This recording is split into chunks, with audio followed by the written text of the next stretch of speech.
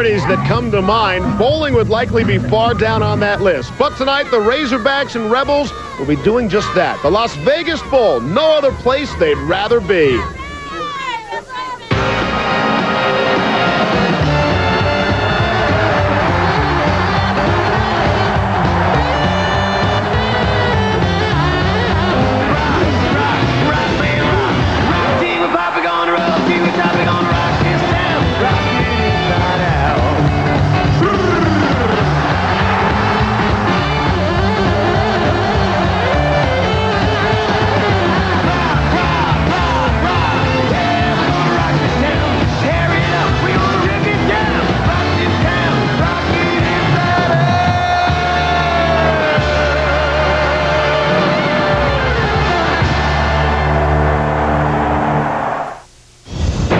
Sam Boyd Stadium in Las Vegas, Nevada. It's Arkansas out of the SEC, UNLV out of the Mountain West in the 9th annual Las Vegas Bowl. Hi, everybody, and good evening. Alongside Todd Christensen, I'm Steve Levy. Thoughts from Heather Cox in just a little bit.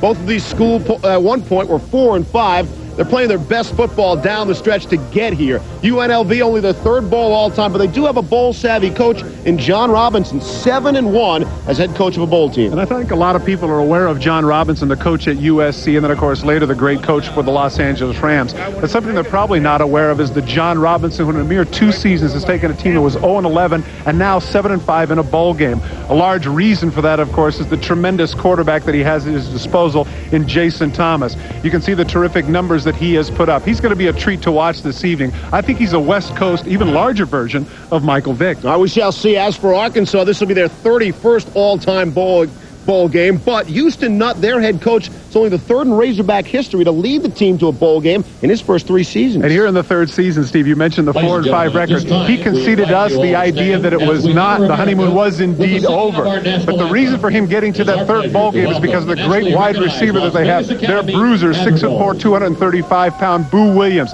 His numbers would have been even gaudier than that had he not been thrown to by 4 different quarterbacks. Arkansas looking to win consecutive bowl games and consecutive seasons for the first time since 77-78. We are just about set to go from Las Vegas. We'll have the opening kickoff on the way. The Las Vegas Bowl on ESPN2 is coming up next. Arkansas Razorbacks just about set to take the field here for the Las Vegas Bowl, and here they come. Back on November 11th, they lost at Tennessee, blown out 63-20. Their worst loss in some 80 years. At that point, they certainly didn't look much like a bowl team. Staring 4-5 right in the face and possibly 4-7. And UNLV, they are the home team as you would expect.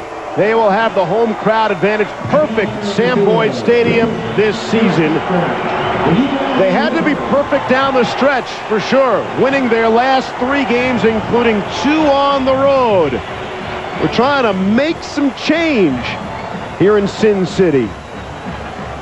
A lot of people wondered why a legendary coach like John Robinson would return to the college game at the age of 65. But before he took the UNLV job, he spent about a year trying to decide his next steps. In fact, he thought he might want a front office job with the NFL. So he spent 4 days in Washington with his good friend Norv Turner. He said on day 1, he was in the background, not at all involved. But by day 4, he said he was telling Norv how to coach. So on the plane ride home, he decided coaching was where he wanted to be. But he was a little bit worried. He said the problem is the longer you've been a coach, the more it's like games, because their schedule needed 7 wins to become bowl eligible.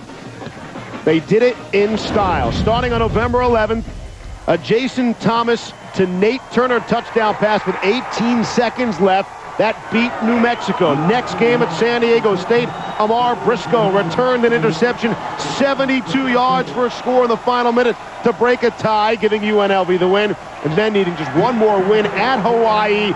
The defense rallying, stopping a game-tying 2-point conversion attempt in the final 2 minutes from 4. There's 12 tackles for loss and 8 sacks. Junior college transfer from right up the road in St. George, Utah. That is Dixie College. They give him a pickup of 4 on the play, bringing up a 2nd down and 6. And the first pass attempt of the afternoon is complete, and it's a good gain to Boo Williams, the receiver. 15 yards, a first down and more. They go to a 3 wide receiver set, which is the way they opened up. Arkansas leading 7-0. First possession for UNLV. And Thomas under pressure, and he's going to go down. J.J. Jones on the sack. There's going to be a lot of pressure on the offensive line this game for UNLV, and initially it would have been hope for the sake of John Robinson and the Rebels that Thomas could have got off to a good start, but instead the pursuit is tremendous by Arkansas. And here's an interesting stat, Steve, coming into this game. Arkansas with only 13 sacks the entire season, so it's not like they're a sack-happy group, and you would have thought that a mobile quarterback like that would have got away, but not the first time. Arkansas is right there. Loss of 7, so a 4th and 24, an obvious punt situation for Ray Chitani. And Chitani under some pressure to get it away, and it's a dandy spiraling kick that is fumbled and recovered. Stephen Harris for Arkansas recovered at the 45, and our 3rd flag of the football game after the 50-yard punt by Chitani. Should be upset with himself, not only dropping the ball, but realizing that he had a lot of room because the 50-yarder had indeed outkicked his coverage. But maybe with this penalty, it's going to be a moot point anyway.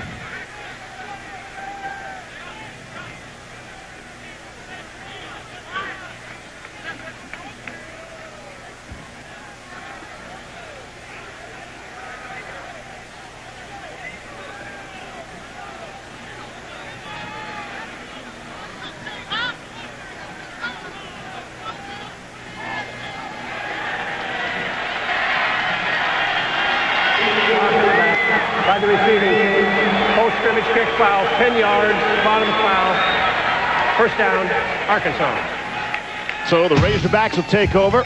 Say here, team to team, would you, Steve? Absolutely. Arkansas over Christensen, Heather Cox from the Sam Boyd Stadium, the Las Vegas Bowl. As you look at John Robinson, the nation's 8th winningest active head. Here's Thomas under pressure. He's brought down again.